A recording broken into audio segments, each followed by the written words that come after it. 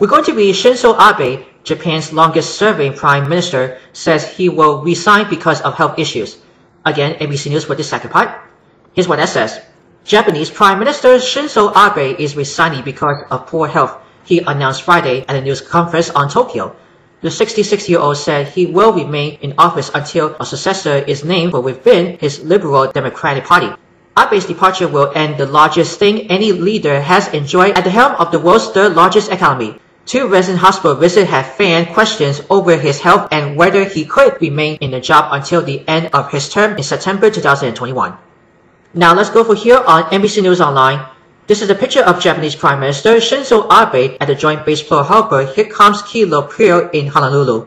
That's in Hawaii, hopefully. You can watch for this part. With North Korea, what does Trump mean by fruitful? Email by the fruitful is. And also we got Japanese Prime Minister Shinzo Abe greeting his supporters during an election campaign appearance that was just in Saitama. Like I said to you, just read the whole paragraph. I'm going to put the link below on NBC News. So tell us about the health issue. That's what Shinzo Abe just said before. Write down the comments below. We'll always report sharings. Subscribe my channel. Click the bell to see all notifications about new videos and the latest video. Thank you very much for watching.